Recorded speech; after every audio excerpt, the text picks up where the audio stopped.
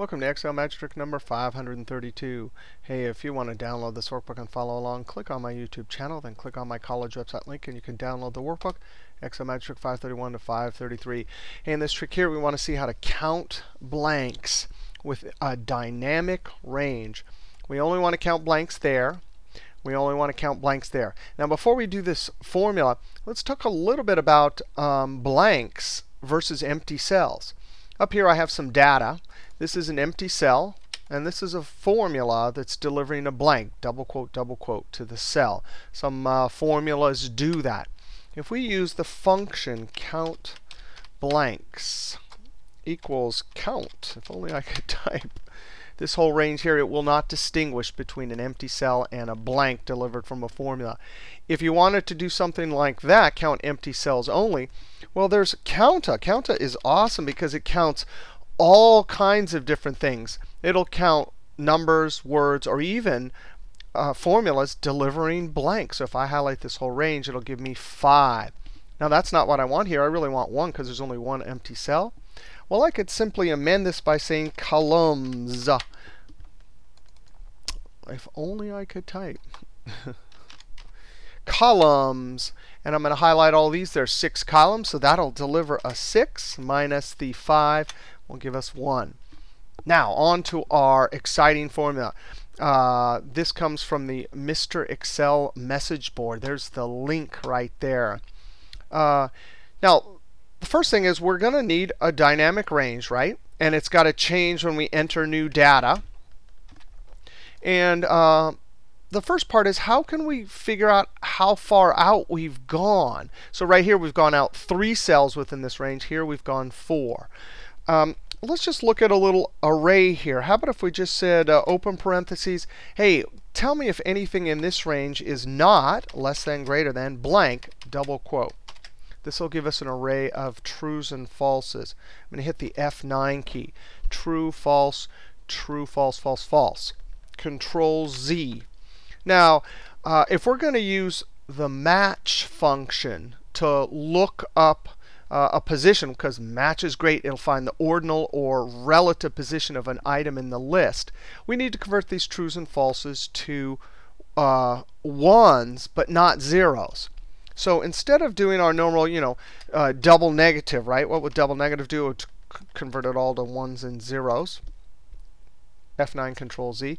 Let's just do 1 divided by, because the divided by is not going to like those zeros. I'm going to hit F9. So now we have a string of errors, divide by zeros, and 1s. Now we can use match with some value. Since the biggest number we're ever going to get here is 1, Control Z. Notice there's duplicates, Control Z. I'm going to say match. That's the 3rd time. Match. Match. The lookup value, hey, 2, because 2 is always going to be bigger than any of those 1s. The lookup array. And finally, the key to, one of the keys is that this match argument, we don't want an exact match. We want it approximate. Because if this is bigger than any of the numbers here, it keeps searching until it finds the last number, which will be exactly this number 1 right there in the array, the number 1. Close parentheses. Control Shift Enter. So there's our 3 position. And there's our 4. Now, what are we going to do with that?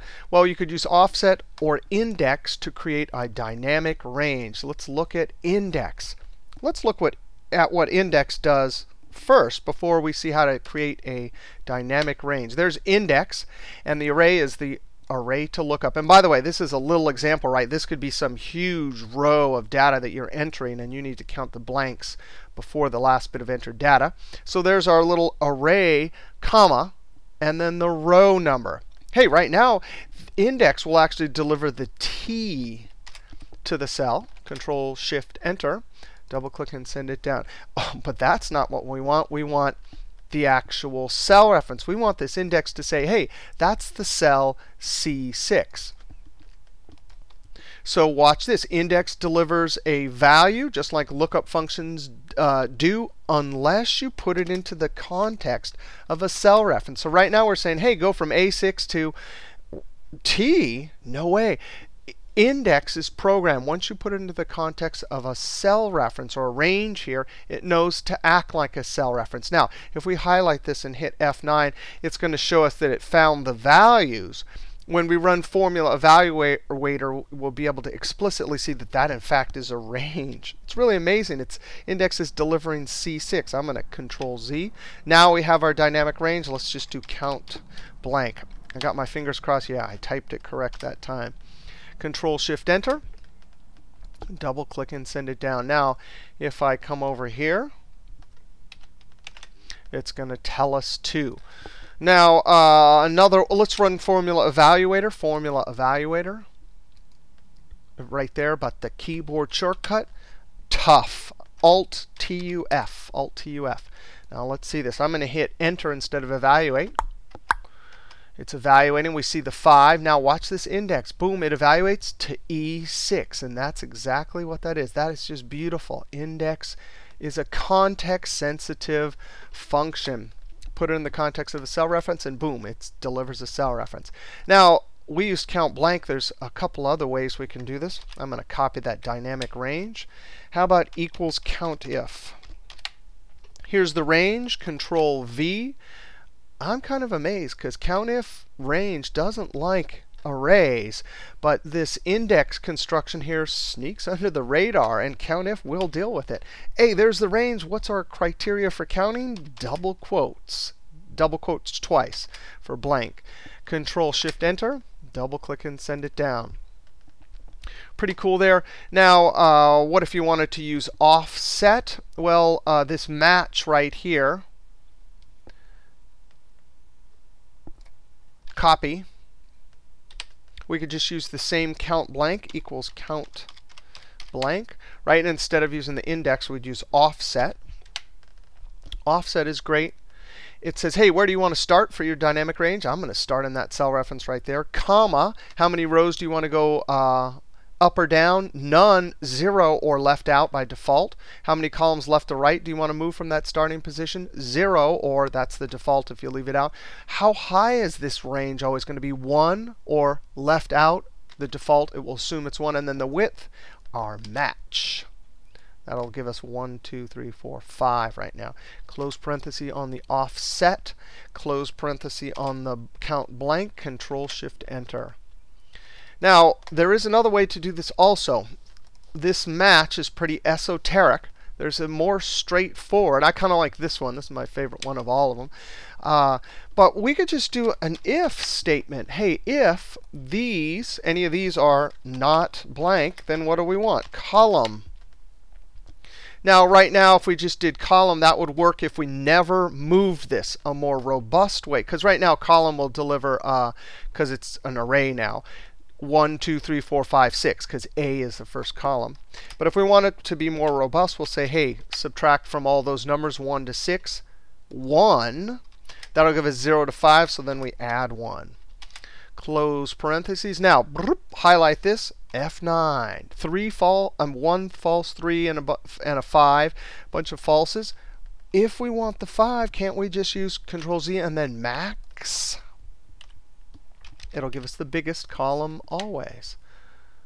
Max. And so max is, in essence, substituting for Control Shift Enter. It's substituting for 1, 2, 3, 4, 5 for the match part of that. Now, let's use this in a formula. I'll show you a cool little thing right here. You've seen how I use the clipboard sometimes, but watch this. I'm going to copy this, come over here, and I'm going to hit Alt, Enter, Enter, just to like put it down at the bottom while I mess with this little Control V thing I just copied. It looks like I didn't. Oh, there it is. I'm going to come over here to make this easier to see.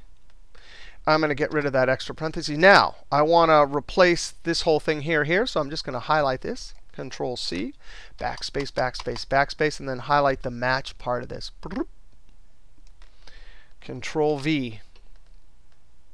So all we've done is we put the max if column construction in instead of the match for the relative position of the last item in that list. Control Shift Enter. Double click and send it down. Wow, that is more fun than I think is legally allowed for counting blanks with a dynamic range.